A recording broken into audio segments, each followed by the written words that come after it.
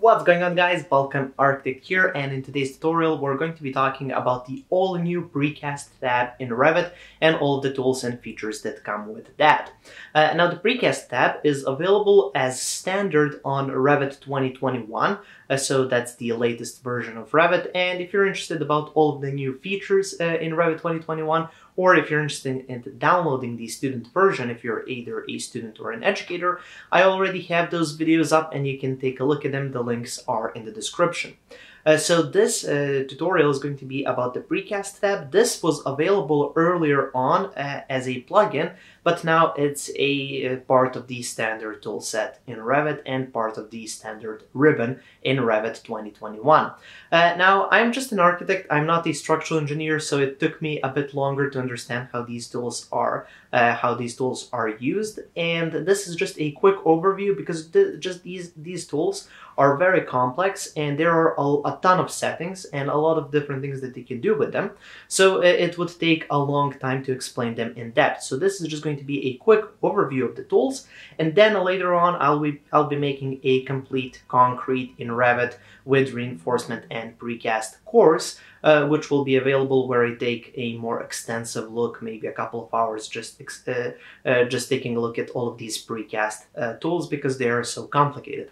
Now, I already have some courses up. I have, for example, a steel structural course. It's available on my website. First, a link in the description. I've got many other advanced courses, and I also have some beginner courses, so if you're interested, check it out, balkanarchitect.com. The link is in the description. Okay, so without any further ado, let's get straight into the tutorial. Okay, so here we are in Revit 2021 and we're going to get straight into it. So let's go here to Models, go to New, and then for the template. Now, I usually tend to go with the architectural template, the metric architectural template, but for this one, I'm going to go with the metric structural template. Now, the reason why I'm going to do this is something that I found out when working with reinforcement a few years ago, and that is when you're working with the structural tools, if you're using the structural template, Revit tends to load in all of those extra families that you need for all of those tools and settings. So there are just some additional families like rebar, shapes, things like that. So that might be included in the structural template and it's not included in the architectural template. So in order to save time for loading those in, I just go with the structural template and then click OK. So here we are in the structural template, and if we go here to the Precast tab, as you can see, that's where all of the Precast tools are located. Now the Precast tab is new in Revit 2021, it's between the Steel and the Systems tabs, and here we have the basic tools that were available earlier with the Precast plugin, which is now standard in Revit 2021, and those are the split, the mounting parts, reinforcements, shop drawings, configuration, and so on. Now, in order to test this out, we have to, well, add some elements here. So in order to add some elements, what I'm going to do is flip over here to the Structure tab. Now, something to note is that when you're working with the Precast tools, you can only use them and apply changes to structural elements. So only structural walls and structural floors will apply. If you're using anything else, it's not going to work. You can't use architectural walls and architectural floors. So stick with these structure tools. Okay, so I'm just going to go here to the wall command, and here we're at level 2, so let's switch down to level 1. If you're using the structural template, usually Revit tends to default to level 2 for some reason. So let's just jump down to level 1. Let's go to wall and make sure to go to structural wall. There we go. Now for this wall, I'm going to set it to the generic 300mm type. For the base constraint, let's go with level 1 without any offset, and then for the top constraint, let's go with unconnected, and let's give it 8000 millimeters. Perfect. And now let's add a wall segment over here, just like that. Hit the escape key a couple of times, and there we go. Okay, so once we have this wall segment, let's add an additional floor segment. So let's go here to structural floors, and let's go with the generic 300mm type, and let's create a simple rectangle. Oops, like that. There we go. adjust it here. Perfect. Hit finish. And we can go into the 3D view just to see what we have created.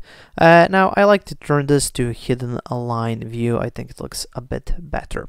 So there we go. We have some elements here. We can turn on shadows if you want.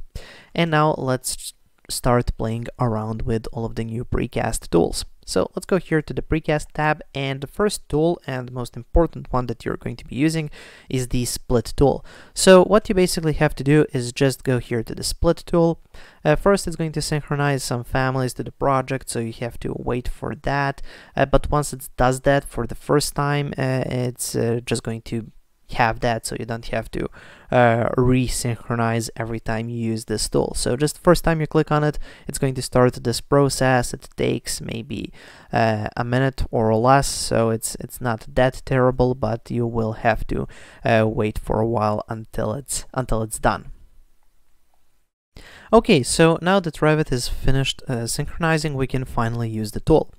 So here on the kind of on the modified tab, or here below on this line below the ribbon, we have a few options. So we can cancel out of the command, we can go to finish, and here we have the option to select multiple. So when you click here, as you can see, you can select or remove from selection just all of the included elements. Here, if it's checked at multiple, you can select multiple elements, and of course if you uncheck that, it's just going to select one element, so that's quite straightforward. Okay, so once you're done with your selection, you just go here to finish, and then here it asks us which type of which floor type do we want to use, the hollow core slab, the solid slab, and the girder slab. So let's just go with the solid slab for now and click OK. There we go. It is going to add a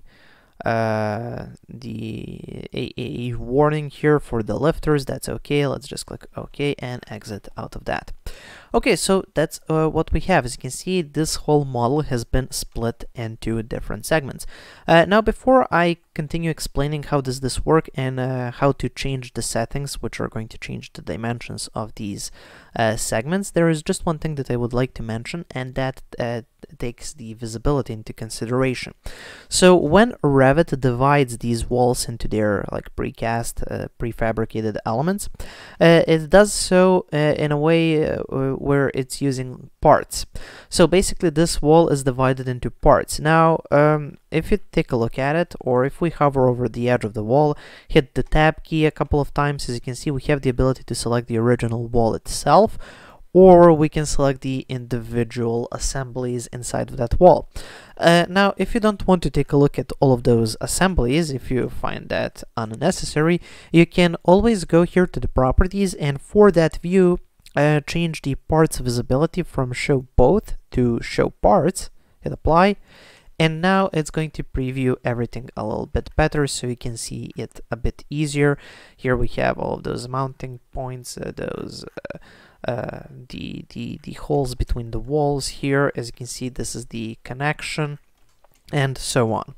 Now, when you change this to parts in the 3D view, it's going to work perfect, but when you switch to level 1, and as you can see here, we can see all of those elements, but if we switch to show parts and hit apply, now in this case it works, but it might not be visible.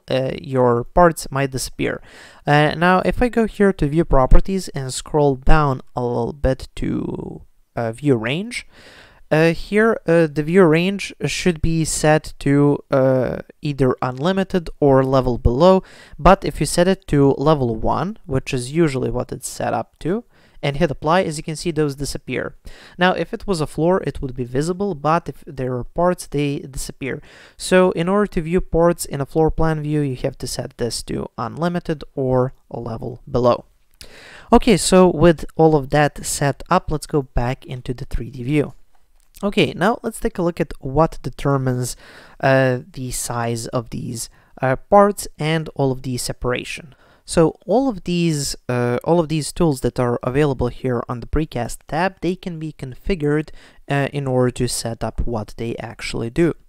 and all of those settings are made, well, yes, you guessed it, on the configuration button. So let me move this out of the way just a little bit over here to the kind of edge of the screen, and then let's open up the configuration panel. So the configuration panel looks like this, and I can't make it smaller. Okay, never mind. So as you can see here, we have the precast menu, and then that explodes into a concrete menu, and then we have walls and slabs and built-in parts. So for each of these, we can set up the parts, we can set up the segments, and so on and so forth. So for example, in this case, we have a solid wall. Now, as you can see here, the length of each segment is quite large. So what you can do is go here to solid wall, go to segmentation, and here, as you can see, the max wall length is set to 8,000. So that's 8,000 millimeters. And then also we have some other settings. So if I decide to change this from 8,000 to something like 4,000 and click OK, and let's go back a few steps, and let's just double check the configuration just to make sure that everything is set up. So yeah, the max wall length is set to 4,000. Let's click OK. Okay, so now if we go here to split and select that wall and hit finish, let's wait for a second. As you can see, now it's split in smaller segments. Now for this floor here, as you remember, when we went to split this, so let's go to split this floor, hit finish. Let's go with the solid slab again. Now, as you can see, it's going in this direction. So this is the span direction of this particular floor. Now, this can be affected previously. So if I go back, select the floor itself, and then go into edit boundary. So as you can see, the span direction is set at this line here. Now, if I go to span direction, go use pick lines and pick this line. So the span direction should be going like this. Now, if I hit finish, select that slab and go to precast, split, solid slab, there we go. Okay, now as you can see, it's going in the other direction. So basically that's that span direction is going to determine in which way the whole segments are facing. Now, the next thing that I would like to show you is what to do in order to have a hollow floor segment. So if I were to go back to structure, to floor, and then create another floor here, just like that, hit finish, there we go. Okay, so for this floor, if I were to go to precast and then to split, and then instead of a solid slab, let's go with hollow core slab. That's the one that has kind of round voids running down the length of it. And if I click OK, it's going to give us an error warning saying that the thickness of the slab isn't correct. So for this particular slab, this is something that's in that slab void family, and it just doesn't work with the 300 millimeter type. So I'm just going to select that slab and go here into edit type and go to duplicate, and let's create a 200 millimeter slab. Click OK, go to structure and change its thickness to 200 millimeter, click OK again. And now let's just select it and go to precast, to split, hollow core slab, click OK. And as you can see, it's currently showing us a warning, so let's cancel out of that. Now this might be for a variety of reasons. In this case, I think it's that the length is a bit too long for this, so let's try again. I changed it, made it a bit shorter, at least in this direction, in the span direction. So now let's go back to precast, go into split, hollow core slab, and as you can see now it's doing its magic. Okay, and there we go. We have our hollow core slab floor. Now again, I'm just going to change the parts visibility to show parts, and this will only show the slab. As you can see, if I change this maybe to shaded, as you can see now it's hollow in the middle. We have these here segments and so on. So it does look pretty Good. Let's go back into hidden line. So this is how you can create these singular elements. Now another thing that I would like to show you is how to create a wall that's not just a solid wall, but it's actually a hollow wall. So it's made out of two pieces, and then in between we can have air or some sort of thermal insulation. So to create a wall like that, I'm just going to go here to Structure, go to Wall, and then let's start off with either one of these. Let's start off with this one. Go into Duplicate Type. Now for this wall, let's just duplicate it. Let's click OK, and then I'll readjust the name later on. So I'm going to go here into Edit, and I'm just going to change the thickness of the structural part to 70 millimeters. Select the whole layer, go to Insert, and click it 2 times to get 3 layers. And then the thickness of the final one will be 70 millimeters as well. And the middle one, it will be a thermal air layer, and of course the material will be air. Let's just search for air. There we go. Now for these ones, let's just go with Precast. So let's search for Precast. Do we have something here? There we go. So Precast, and I can just do the same thing for this one. Precast concrete. Click. Okay, for the air layer, yeah, for that one, let's go with 120. Click OK. So that's the total of 260 millimeters. So let's just rename this type to 260 millimeters. Click OK. OK again, and let's place that wall. Now for these walls that are hollow in the middle, unfortunately you can't split it by the height, so they can only go from level 1 up to level 2, so they can only be kind of a short height going between two levels, but that's okay. So here for level 1, the base offset is 0, up to level 2 with no top offset. Okay, I don't know why it's doing this. Click Apply. Okay, this is really annoying. Let's set this to height. There we go. From level 1 up to level 2, apply. Okay, finally it's working. So this is that wall segment. We can make it smaller or longer if necessary. Now for this wall, as you can see, if I switch it to realistic, it should show. Okay, it doesn't yet, but it will show later on, but we have that empty part, hollow part in the middle. Now, just to make it a bit more interesting, let's go to Architecture. Let's add a door somewhere on this wall like that. So this is just a simple opening. Let's go to Window. Again, it's just a window opening. Let's go with this one. Now, I'm not going to place it on the ground. I'm just going to go up until we get that, if you can see it, that blue dashed line, and click. So as you can see, that's kind of snaps the window a bit higher up. Now you won't be able to change the position of these doors and windows because you can't select them, or these are actually just openings, not actual windows. And the reason for that is if you go here to the VG overrides or the visibility graphics overrides and go into Edit, if you scroll down and search for doors, as you can see, they're turned off. So we have to turn both doors and windows on and hit Apply. Okay, in case you want to edit their position or something like that. So just keep that in mind. But never mind, we're here for the Precast tab, so let's select this thing. Go to Precast and go into Split. Wait for a few moments, and there we go. So now it's not that impressive, it's just a simple split here on this side, and then we have that hollow part in the middle. That's quite alright and quite boring.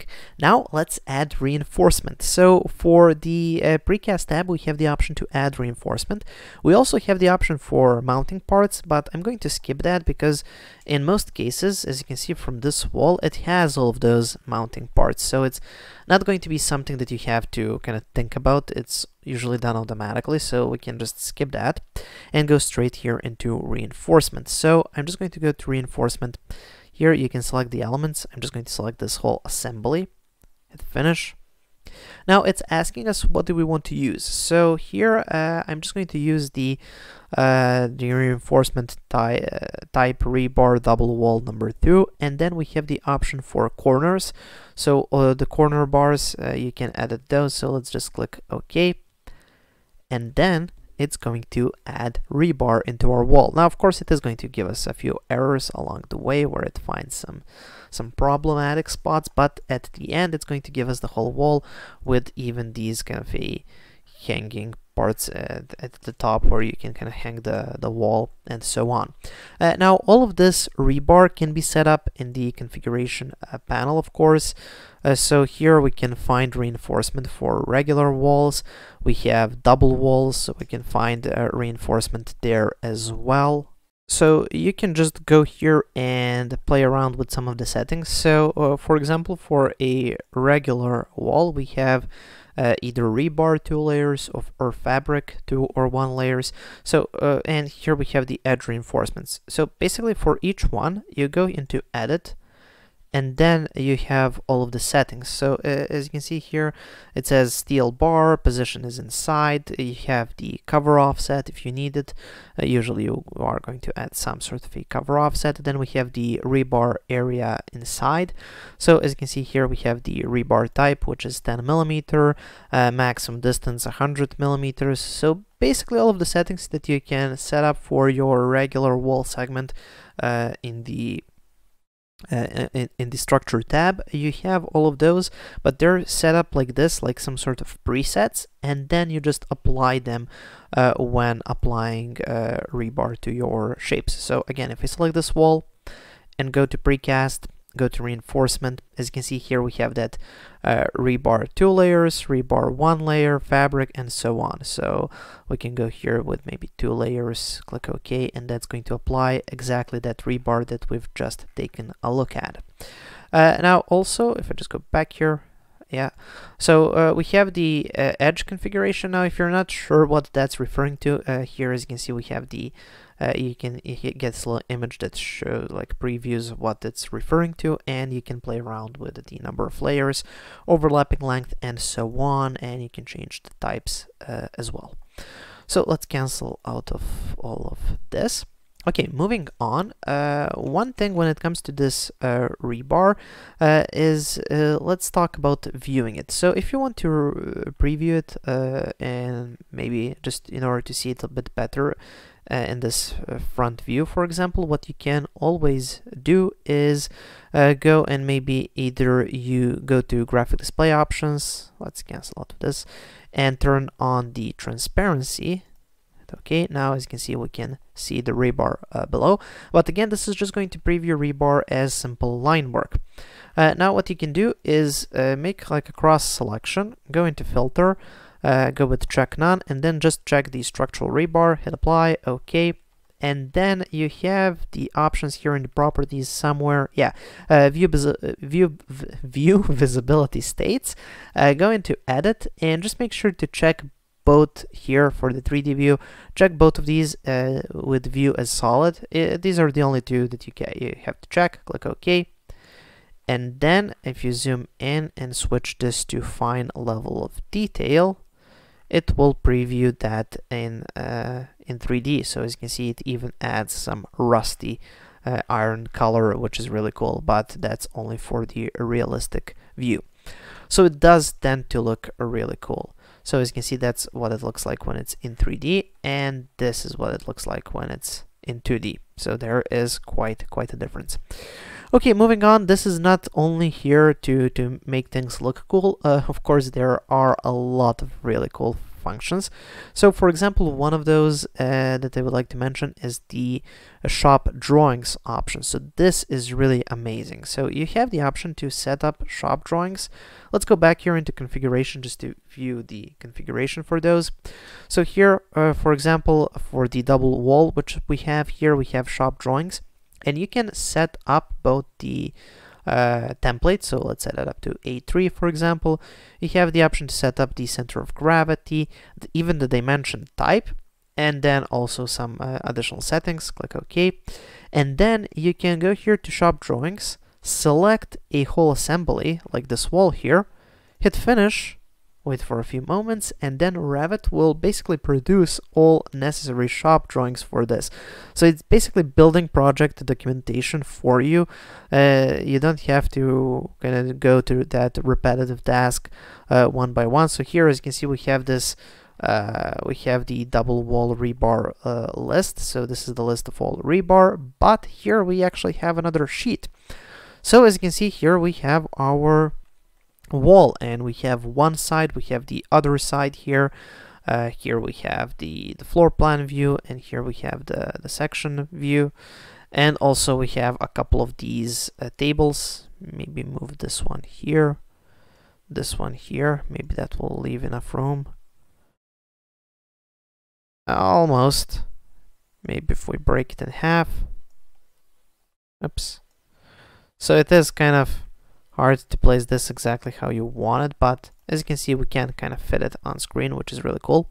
Okay, so as you can see here, we have an A3 sheet of paper with all of our project documentation. And for all of these views here, if we go to the project browser, we can't really find those views. So basically, Revit produces all of these views, and you can edit them, of course, just by double-clicking in the view itself.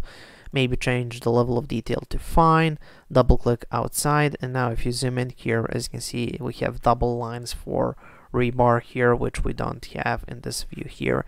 So that's something that you can play around with, but as you can see, we get all of the dimensions, everything, the tables, everything is just ready to go. So I think this is quite amazing that Revit can kind of produce all the necessary project documentation. Again, as I showed you there in the configuration, everything is quite customizable, which is another really cool option, because you don't have to go through that trouble on your own, or you can basically set everything up exactly how you want it, so you don't have to go through all of the trouble of setting each view independently, which is amazing. And now, again, as I said, check out all of my courses on balkanarchitect.com. I have a complete steel structural course, steel structural fabrications, so check that out. It's going to be the first link in the description. And if you're interested in having a course that's on concrete and reinforcement, like a whole long course, like 5 hours or something like that, that includes an in-depth explanation of the precast tab, well, then tell me in the comment section below, and I'll get right on that course. Okay, so that's pretty much it for this little overview of all of the tools. It's quite a complicated tool set, so this is just barely scratching the surface, but I hope you have learned something new. Okay, so that's pretty much it for this quick tutorial, if I can call it that way. Thank you for watching. Please subscribe, like, and share this video, and I'll see you with another tutorial in a couple of days. Thank you for watching, and have a nice day.